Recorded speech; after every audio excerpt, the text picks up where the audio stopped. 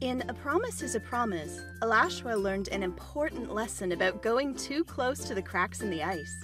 For as long as people have been in the world, stories have always been an important way for us to learn how to live safely in the world around us, especially when we're little.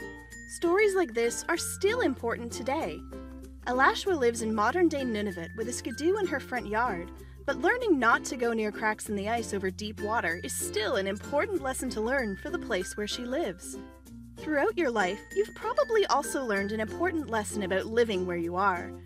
Lessons like be respectful and leave wild animals, like bees or raccoons, alone to do their own thing, or to put on sunscreen if you're going to be outside in the summer, or to bundle up if you're going out in the winter, or to pay attention to traffic signals and look both ways before you cross the street. For our creativity challenge this week, you're going to think of one important lesson you learned about how to live safely in your world, and create a spooky story to pass that lesson on to other kids.